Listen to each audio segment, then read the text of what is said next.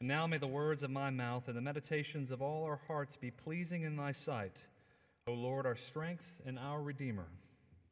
Amen. Blessed are those who awoke this morning with an extra hour of sleep. I always love this day. It's the best day of the year because you just feel a little more rested. It's way better than the spring alternative, where we all come in a little cranky, and some of us don't come in at all because we didn't set our alarms and we're an hour late. This day is great because people show up early and they say, "Hey, when's church start?" And I say, "In an hour." Thanks for being here early.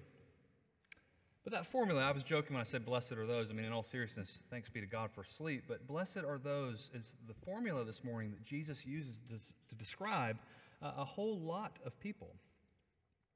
And it's not what you and I would expect normally. I mean, if you've read the Gospels, you expect it. But just being a human living in this world, these are not the types you would call blessed normally, is it? If you're being honest with yourself. Normally, here in America, we would say, blessed are those who have money, blessed are the wealthy and the healthy and the wise, and those who are doing quite well, thank you very much. That's what we would normally think. Not blessed are these people that Jesus describes.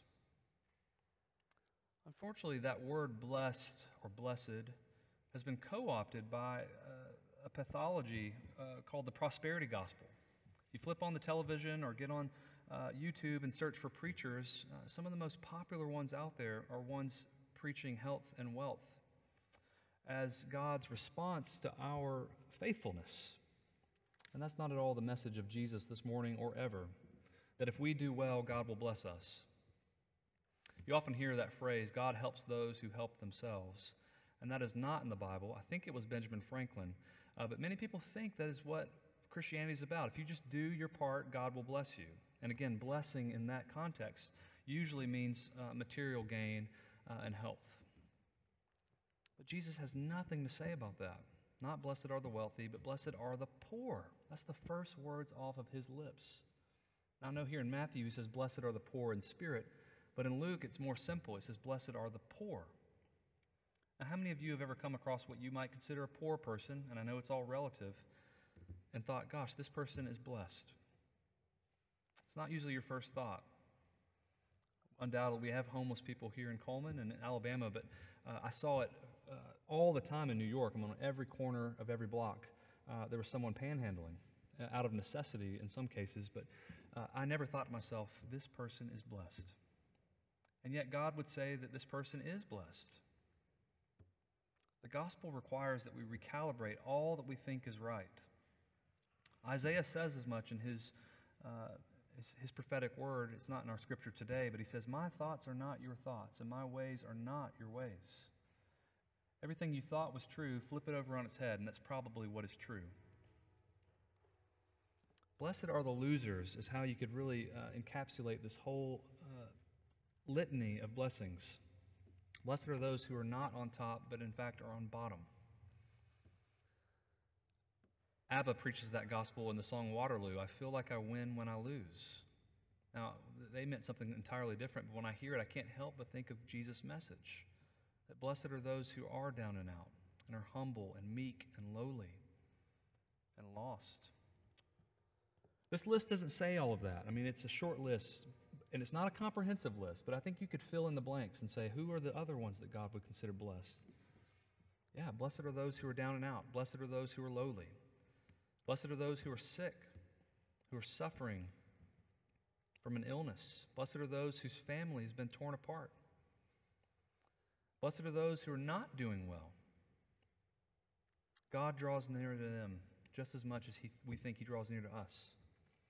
And that's the thing with passages like this. We tend to put ourselves on one side or the other, like, oh, I'm not poor, or oh, I am poor, or oh, I'm meek, or oh, I'm not meek. The point is, this is a list that covers the whole gamut of human experience. And we find ourselves in one of these categories, surely. But the point is to give you hope. That's the point of this. That God is for those who can't help themselves, which runs in the face of the American dream and everything we've been taught. And I'm not trashing the American dream, but I am saying it's not the gospel. It's fine on its own, but God helps those who are not fine on their own. You've heard me made mention before of this Gregory Boyle, this priest in California who reforms ex-gang members. He's written 2 books that are screamingly funny, and they'll make you cry on the next page too. The first one is Tattoos on the Heart, and the second is Barking to the Choir.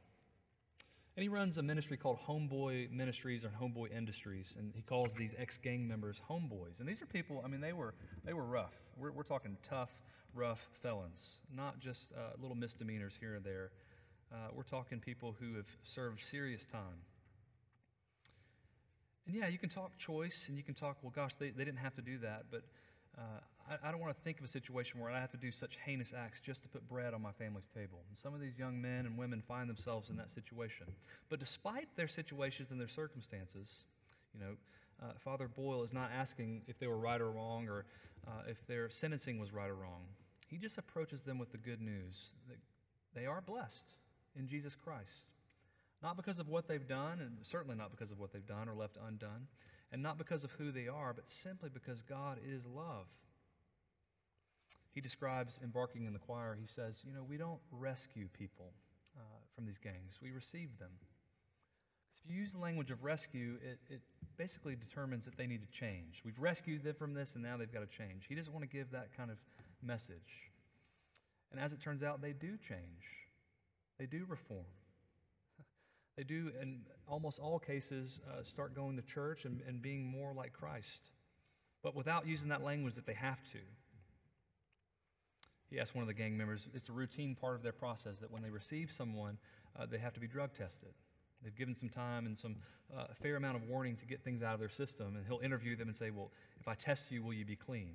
And one young man said, I will absolutely be clean. I'll only test positive for one thing, hope. That's all that I have left anymore is hope that this is going to work and that God is actually going to do something. And that's the kind of thing that Jesus is talking about here. All of these blessings on people that we would otherwise consider not blessed. It's a word of hope that Jesus has not left nor forsaken them, nor you. That in your life's darkest moments, Christ is in the midst of it. See, Christ humbled himself, as Paul says in Philippians, even to the point of death on a cross. If God's willing to do that, he's certainly willing to lie in the ditch with you when you're having a hard time, whether it's financial or biological with your health, or it's a social crisis that you're experiencing, or just the burden of going on in the year 2020. Christ is right there with you. So my word to you this morning is you are blessed. Not because you're doing well, but because God has called you out and sanctified you. And here on All Saints' Day, we especially celebrate that you've been set apart as a saint, as a child of God. It's often misconstrued that saints are those who've done really great things and they've died and the church remembers them in the calendar, and those are saints. But as we know from Scripture, you are a saint too. Because what does the word mean, to be sanctified, to be a saint? It is simply you have been set aside for God's purpose. He has called you out, he's loved you as his own, and he has a purpose for you. So this morning, friends, you are blessed saints of God. Not because of pedigree or inheritance or worth, but because of who your God is. He's the one who calls us out. And so today, if you leave this place and maybe you stop by Publix or a convenience store, and we often hear the phrase, oh, well, have a blessed day. You can say it and mean it in a new, fuller sense. That you have had a blessed day, you will have a blessed day, that you yourself are blessed. So this morning as we celebrate that, we'll celebrate here in a few moments at the table where we're all called to receive from God's bounty, recognizing that we've already received it by his promise. The Spirit lives in us and upon us. Recalibrate what you think blessing means. It's not what the prosperity gospel says, which is no gospel at all. It's not what the televangelists say. It's what Jesus says right here. That he has humbled himself and drawn near to you so that you could have life and life abundant. Not in the hereafter only, we certainly believe in that, but here and now as well. That maybe, just maybe, if you were tested, you would test positive for hope this morning too. Amen.